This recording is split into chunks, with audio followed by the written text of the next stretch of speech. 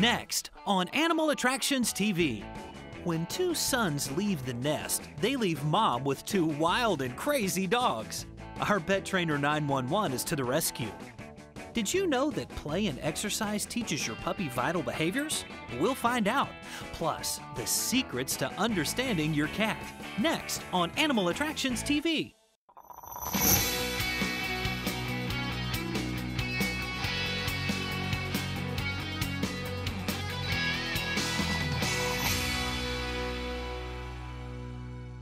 Do your friends constantly tell you how well-behaved your dog is? Well, that's not the case in our next story.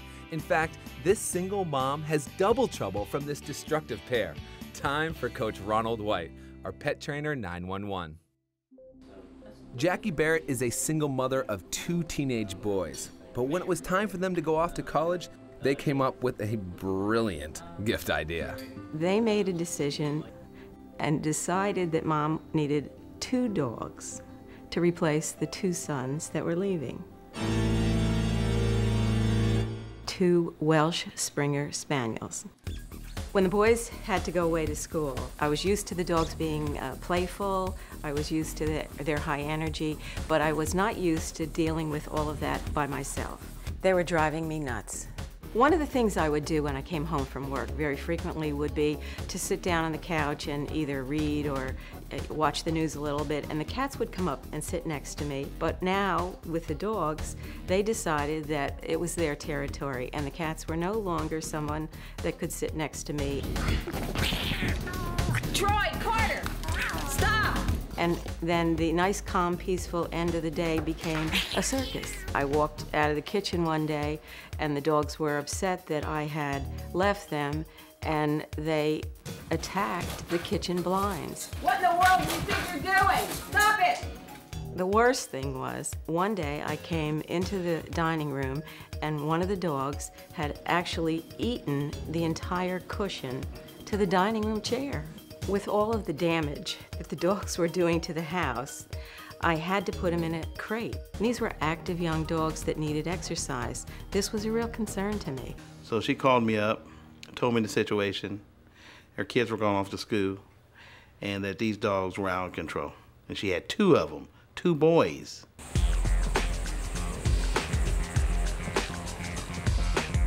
So she works. And so she would come home, and she wouldn't have the energy that those dogs had. A lot of energy. They had cooped up energy because they were in those crates. How you doing, Ronald White? Ron, nice to meet you. Jackie Barrett. Come on in. Oh, there's some boys. Oh, so you have the cage cut out where they can go back and forth? Back and forth, yeah. Okay. So Ron and I talked about some of the things that the dogs were doing, and he felt very comfortable he could handle that. But then he talked to me about how much activity I could give the dogs with my schedule. I also said to him, you will accomplish a miracle if this can be done. Bye. I began training the same week that the dogs began training.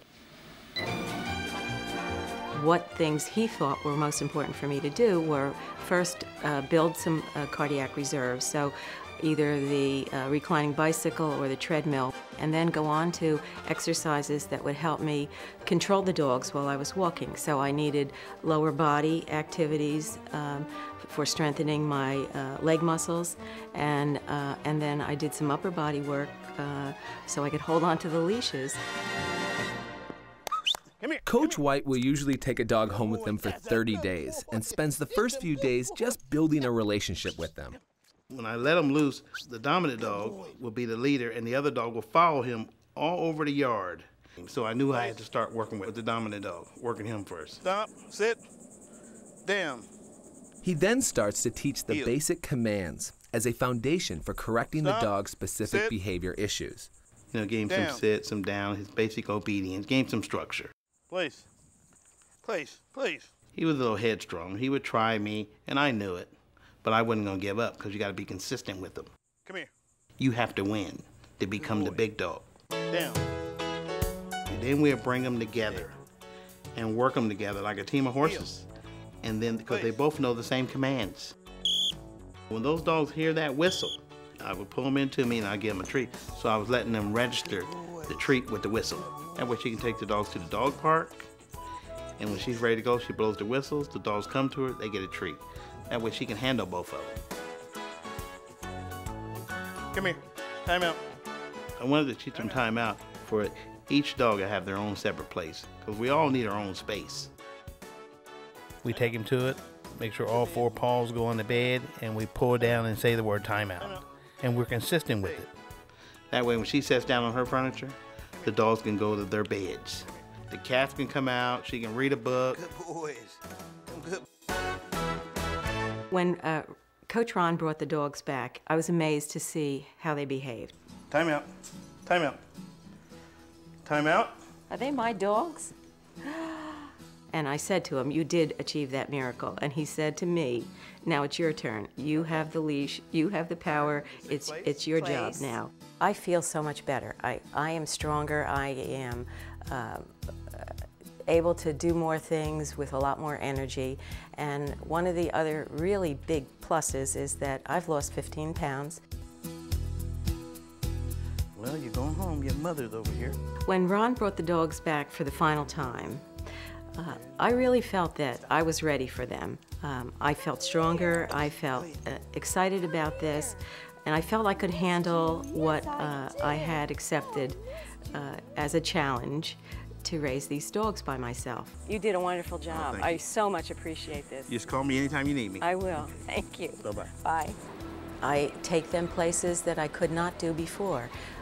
They're behaved enough that I don't feel that if they're not caged or locked up, that I can't do anything with them. They're a part of my life now that they weren't before. I said to Ron that I wished that one day I would be able to come home and have the cats sitting quietly at my side as I had been used to.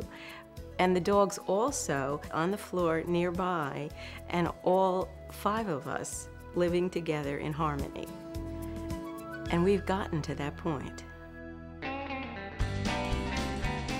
When I want to have a good time, I may hit an amusement park and the big rides.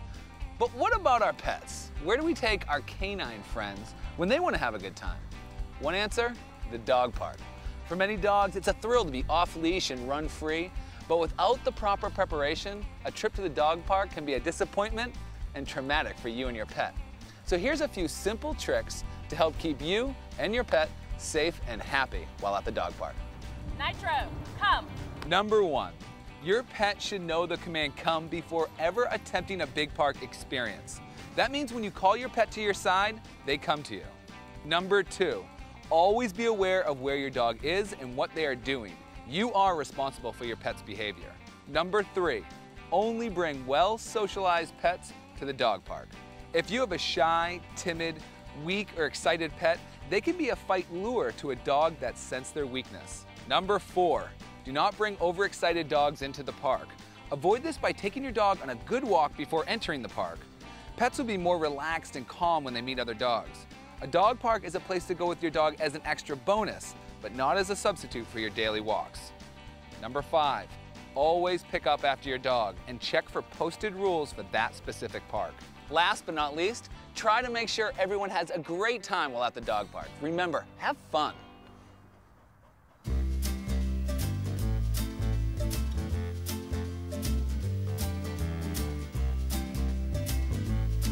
What's the reason we love puppies so much? Well, there's companionship, unconditional love, they lower our blood pressure, they could grow up to be great burglar alarms, but I'm gonna go with they make us happy. They're fun! You're a fun little fellow, aren't you? Yes! Puppies start playing at 4 weeks old with their litter mates, and if you're game, they'll play with you their entire lives. Playing is instinctual for dogs. In the litter, it's actually a built-in training tool that keeps their hunting, fighting, and bonding skills sharp. Likewise, his games with you aren't only fun, they're also valuable. They strengthen your bond and teach him important behaviors like searching, retrieving, and obedience. And of course, the exercise is good for both of you. 8 to 10-week-old puppies love to watch a ball roll across the floor and will instinctually go after it. Make sure as your puppy grows that his ball is always big enough that it can't get caught in his throat. It's very important because a ball lodged in an air passage can be fatal. These 2 balls are too little for this puppy already, but these 2 are fine. And then when he gets bigger, you can take him outside for a game of fetch. When they're little, you can also play find the toy type games. Find the toy. Go and find it. Find the toy. Use one of his balls or toys that has his scent on it, and at first, just hide it from view. Once he gets the idea, you can hide it in more difficult places to find, and then tell him, "Where's the ball?" This reinforces his use of smell and thinking, and can be good preparation for tracking training later on. Another fun game is to simply hide from your puppy. Ready to play hide and seek?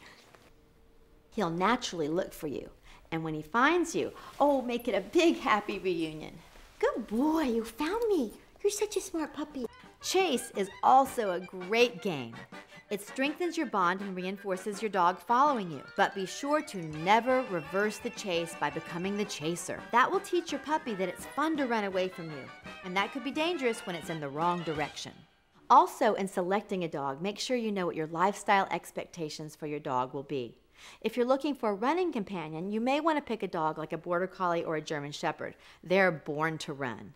You can set everyone up for success by simply starting with a few wise choices. Another game to be wary of is tug. Dogs love to play tug with each other, but it's not a good idea to play that with you. It teaches him to fight with you and to ignore commands like drop it or leave it. If your puppy has something he shouldn't have and won't let go, point 2 fingers at his nose and firmly say, drop it. Drop it. Then give him the toy that he can play with and say, good dog. Agility games are great. They not only burn off excess energy, but they increase your puppy's coordination and confidence and his ability to focus on and communicate with you. And you can start in your own house. I started by building these little cardboard tunnels out of boxes, and I cut the ends off. But you have to remember that your puppy's joints are still forming, so you don't want to stress them with excessive jumping. If you really love agility games, you can join an agility club or get an agility trainer. You might even have a future champion on your hands. Good start. What a good boy you are. Running with your dog is great. But remember, a young dog must grow into your running routine. They overheat much faster than you do, so watch them carefully for signs of fatigue, then gradually build up the distance. As they approach the 12-month mark, most dogs ideally need about an hour of exercise a day, depending upon their size and energy level. This schedule not only delivers an exercise benefit, but it expends energy, which makes them more manageable and obedient. I walk or play with my giant puppies, Angel and Smiley, an hour every day. This is a great time to practice heel, sit, and down for a whole hour. And they're having so much fun that they see the commands as part of the game. Now that's a real win-win. In the end, puppy playtime is all about bonding with your dog. The added benefits are training, exercise, and fun for both of you. And when you put it all together, it really doesn't get much better than that.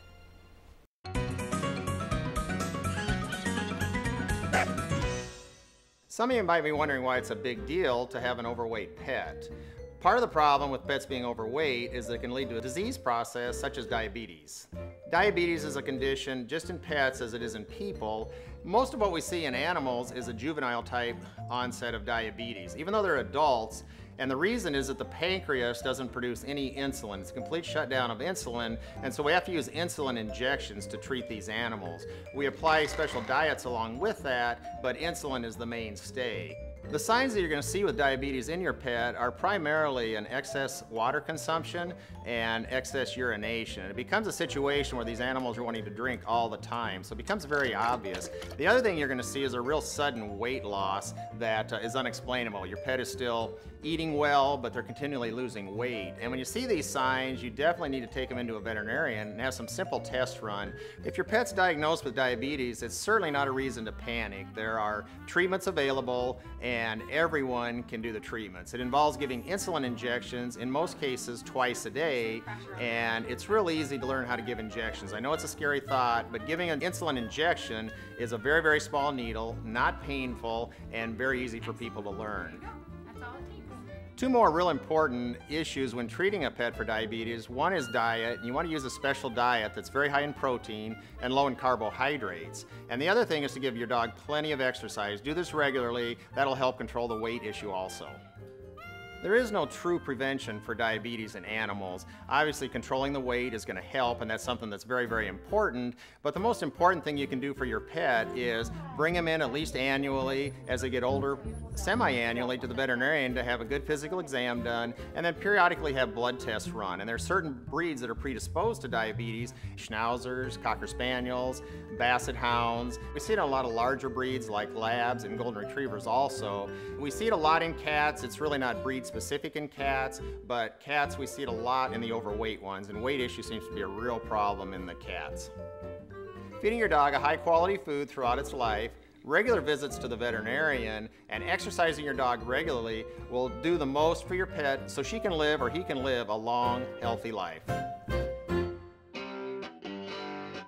Dash is recovering from surgery and still needs special medication to ensure that he recovers properly. We all know that pet care can be very expensive, but there's an area where you can save. Did you know that many pet medications are actually the same as human medications? That's right. That means you can take your pet prescription to many human pharmacies and have them filled, and many give free prescriptions. Some pharmacies offer really good family discount programs that include your pet, that have generic medications starting at $4 a month. And some even offer free antibiotics. Now, to get the best possible price, check with many pharmacies in your area that have plans that include your pet. Then take that prescription to the pharmacy that you've chosen with your name and your dog's name next to it. Or you can have your vet call it in like you would do your own prescription. It's just that simple. And in no time, you're both feeling great because your pet's healthier and you have just saved yourself a ton of loot.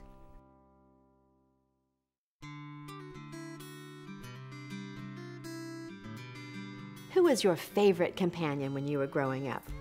Who could you depend on for fun and companionship? Maybe you were one of those lucky kids whose best pal was the family dog. Well, I'd like to introduce you to this delightful little companion.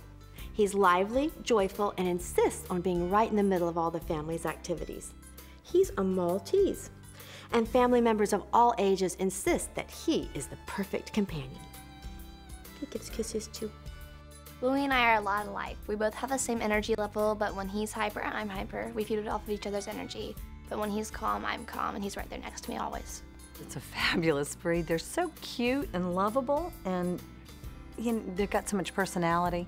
Louie just fit into our house so well with the 3 girls and very active kids and an active lifestyle. We needed a dog that was independent. Well, we like a lap dog, and he's a great lap dog. He's good to snuggle with, and he'll curl up with you in bed, but when you don't want him, he'll go curl up with our other dog and land in the dog bed. Maltese are great with children. I think having a dog is an important life lesson for all children. In the 16th century, the loving nature and portable size of the Maltese captured the hearts of aristocrats and nobles. 2 notable owners of that time were Queen Elizabeth I and Mary, Queen of Scots. But the history of the breed goes much further back. In fact, it's been estimated that the breed first appeared around 8,000 years ago, making the Maltese one of the most ancient of dog breeds. The Maltese was also known as the Comforter, mostly because it was believed that these little dogs possessed healing powers. Ailing people would place them on their chests and stomachs, and their loving nature and petite size made them the perfect heating pad. The Maltese is a toy breed dog that usually weighs under 7 pounds. Unless they're trimmed like Cosmo here, they usually have a long, silky, white, floor-length coat. People fall in love with the long, beautiful coat, but it does require a lot of grooming. Unless you have them trimmed shorter, which makes it a lot easier to maintain. In spite of their small size, Malteses tend to be fearless. In fact, many are indifferent to dogs much larger than them. Although the Maltese does not require a lot of exercise, a daily walk is a good idea to reduce the chance of problem behaviors. As a toy breed, it's important to teach your children proper handling as to not injure your puppy. Because the Maltese has no undercoat and has little to no shedding, they are considered to be largely hypoallergenic. Generally a very healthy breed, your veterinarian will still watch for some common ailments such as collapsing trachea and knee problems. This breed needs very little outdoor exercise. As a matter of fact, your home makes the perfect playground, and your family members make the perfect playmates. That's all he really needs. And after a fun little romp, he is the perfect cuddler. I think Louis loves us all. He's just a very loving, easygoing puppy. Who knows more about why cats behave in their mysterious ways than Roger Tabor? We say no one. He has devoted more than 30 years pioneering studies and observing cats in over 25 countries. He's here to share his knowledge and experience so you can enjoy the benefits that come with a better understanding of these wonderful creatures that we all call cats. Cats have the most amazing abilities and super senses. And why should that be? All this package in one small animal? Well, the reality is they are superb predators. Cats have incredible eyes, and this cat has 6 times better vision than I do at night. But what it has problems with is the daytime. With that degree of sensitivity, it's got to be able to control the amount of light coming in. So cutting it down to a very fine degree is needed, and that's why they go, instead of to a circle, just to a slit. Okay then, who has the most sensitive, high-pitched hearing? Dogs or cats? It's cats every time, and if you think about it, there's a very good reason for that. Dogs, after all, go for, when they were wolves, prey of a bigger size that makes a lower sound. Cats hunt small prey that make those high-pitched squeaks, so it's important through evolution that the cat had hearing that could home in on that. And you also need to be able to hear if something's going on behind you, so having ears that swivel are incredibly important. There's a tiny little pocket right down the bottom of the ear here, and that gives the flexibility that enables the cat to fold its ears right back. And it's also part of its signaling, because when it's angry or when it's frightened, the ears are able to fold or almost flatten down. It's part of cat communication. The sense of smell in a cat is very important. Somewhere between that sense of taste in the mouth and that sense of smell is another sense. They have to flicker with their tongue and they look as if they're concentrating inside, but really they're just trying to get those molecules in, and it enables them to tell all sorts of interesting stuff about the sexual state of another cat. That feels very rough on my finger, and the reason for that is because the cat's tongue is not as flat as ours is. It's covered all over with spiny, backwards pointing hooks, and that enables it both to rasp food off of whatever it's eating quite easily, but at the same time to act as a comb for its coat. If you're a nocturnal hunter that climbs trees, you need to be able to feel your way about as much as to see your way about, and that's why this ring of whiskers around the face of the cat is so important.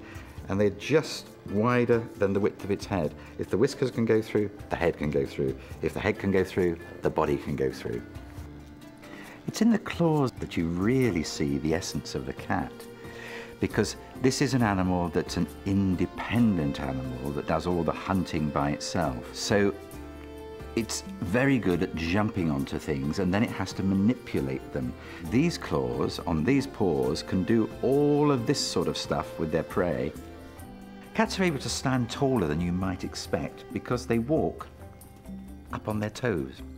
And that's part of the whole kit that enables them to run very fast. And they are an explosive sprinter. These have a very flexible spine. That spine enables the whole body length of the stride to expand by a matter of some inches. One of the things that most people know about cats is if they fall from a height, they're able to land on all 4 paws. Have you thought how remarkable that is, to be able to do that?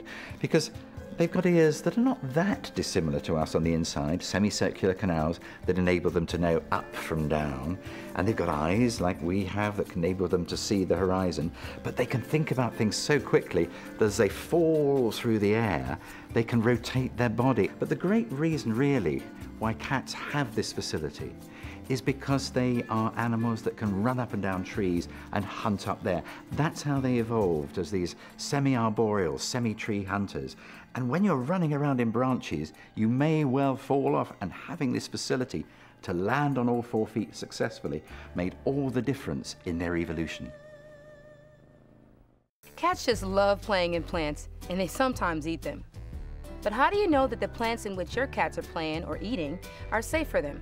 To ensure that you are providing a nice, healthy environment for your cat, I suggest planning yourself and your cat a plant garden that you can place inside or out of your house. Now, there are many plants that are good for cats, but one that we know that they'll love is catnip. And then all you'll need is a nice pot, some potting soil, and some water. But first, you just take some potting soil, get a nice big scoop, and you place that into your plant. I do a couple just in case the plant continues to grow with the roots and everything. Then you take some water, just to dampen the bottom a little bit. Then you take your full-grown plant, place that inside of the pot. And you take more potting soil, and you cover your plant, and try to keep your plant central to the pot so it grows nice and straight. And you pour in a little bit more water.